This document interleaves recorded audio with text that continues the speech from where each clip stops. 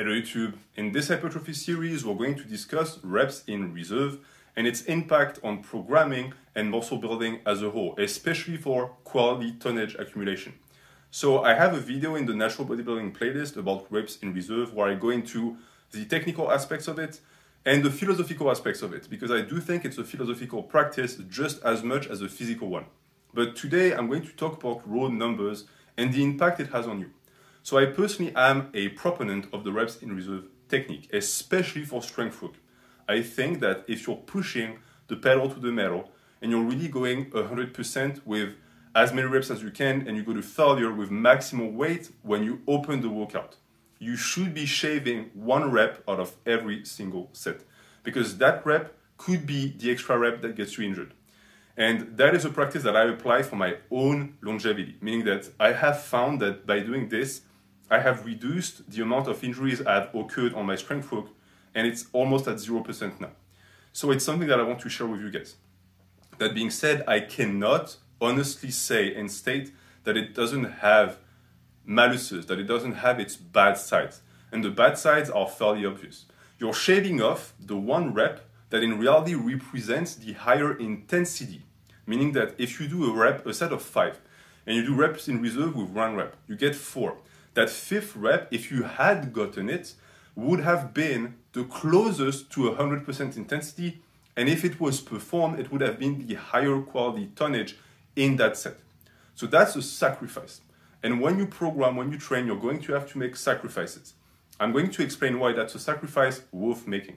Yes, this is the highest intensity rep of the set. And yes, it's tonnage that you're leaving on the table because you're not going through that rep. Issue is, by virtue of it being almost 100% intensity, it also means that it's the rep that's the closest to failure, and it's the reps that is the closest to actually failing, meaning that you could miss that rep.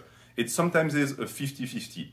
And I can tell you that nothing kills a session more than failing a rep. For your physical and mental stamina, it is something you want to avoid. If you fail reps repeatedly, there is an issue with your program. You're failing to program, because you need to avoid it. You train to failure, but it's short of failure. You never fail. You never want to fail in the gym.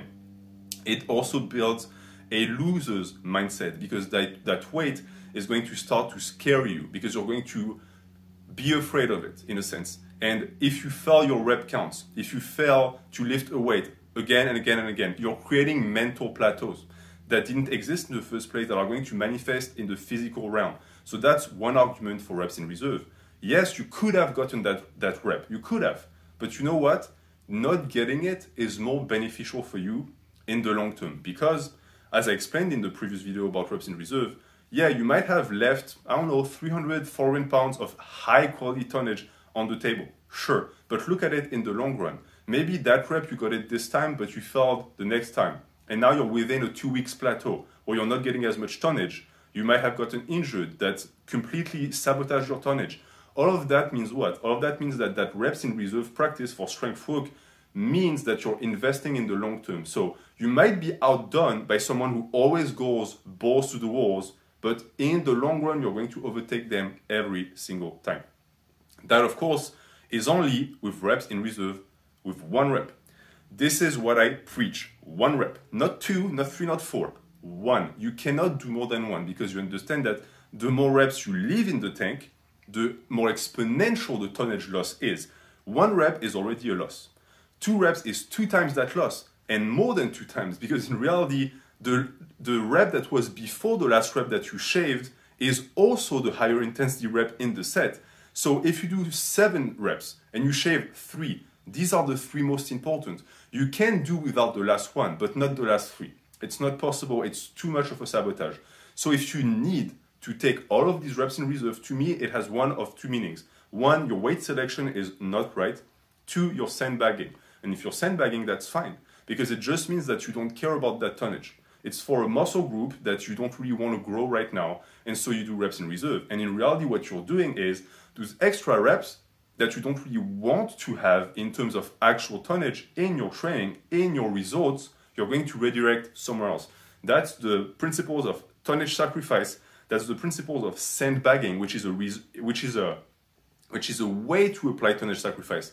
it means that that effort is applied somewhere else. It's prioritized somewhere else. And that's entirely fine. Don't worry about that. But you need to know that. So if you leave 1 rep in the tank, that's fine for strength work. If you leave more, you're sandbagging. Keep that in mind. Sandbagging means you're not going to progress as fast. I will argue that reps in reserve allow you to progress faster, because if you're always leaving a rep in the tank, that rep in actuality is yours to get. You could have gotten it, but you didn't. And some people will tell you, well, that's hurting you because that rep would have helped you move to another rep range or another weight. I would say no, because that's the rep that, unless you are already sandbagging that lift, would be the least technical rep, would be the one you grind the most, would be the one where form breakdown occurs, and that is just not conducive to progression. You will find that because you have that rep that it was yours, you also build a mental strength of knowing I could have gotten more. And therefore, next week when you need 5, you can think back of this week where you had 4 and you're like, I got 4, I could have gotten 5, so 5 next week is going to be a walk in the park, and it will. So that's what I preach, that's what I advise you to do in this hypertrophy series. That being said, outside of strength work, which is the opening of the workout, reps in reserve shouldn't be applied. Meaning that for all of your accessories, for all of your volume, you go all the way. You complete the reps all the way, and you go 1 rep before failure. So no reps in reserve. You have to modify the rep ranges so that you always are that close to failing on your last rep. That's important, and the reasoning behind that is because you're going to use much less weight on your volume and accessories. You're going to use, for the most part, lifting variations that are going to be less important in terms of tonnage moved. So in reality, what's going to happen is the set multiplication is going to be much greater. So if you do strength work and you do 3 sets of strength work, you shave 1 rep off each time. That's 3 reps. So sure, it's a lot of weight because it's strength work. Now look at your sets and accessories. Let's say after the 3 sets of strength work, you get 8 sets of something else, and you shave a rep each time. Even if you move much less weight on these, that's more than twice the reps you left in reserve. But for something that has 0 interest, because look at what volume and accessory tend to be. They tend to be lower risk. They tend to be in a lower risk injury window. So you don't need that practice. That practice loses its meaning. So you go to failure for everything else. That's going to be that.